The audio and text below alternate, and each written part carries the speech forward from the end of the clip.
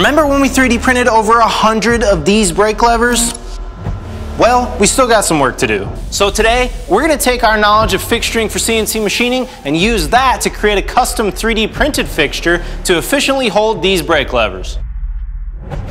There's 3 key elements to a great fixture. It needs to be repeatable, efficient, and easy to manufacture. Now, one cool thing about this design is since we're using 3D printing, it allows us to create a layered fixture. What that means is we're gonna have a row of levers here, and then on top of that, we're gonna have a second row of levers here.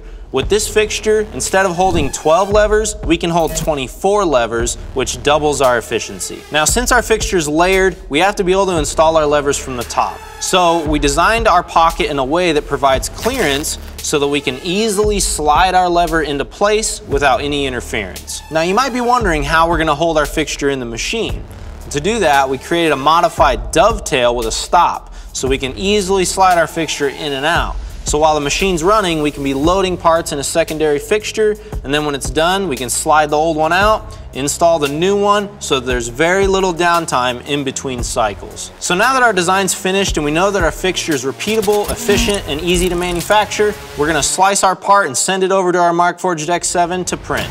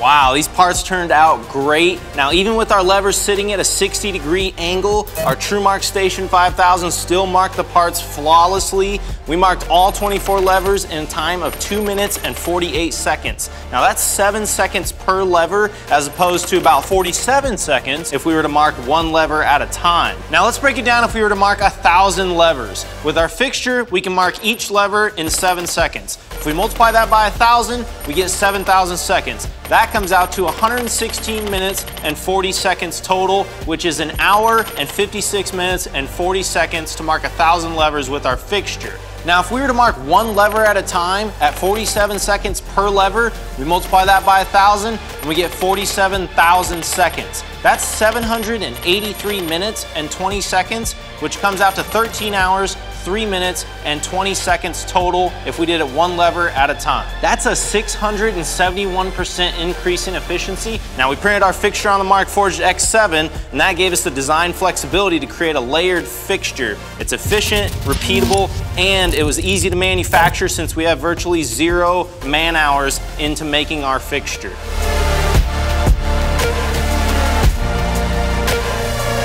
And since we're talking about fixturing, we've got crazy deals happening right now on shunked Workholding at TitansandCNCTooling.com. Since you've stuck around this long, you might as well like and subscribe. You might see our new TruePrint 3000 in the next video. Thank you guys for watching. We'll see you next time.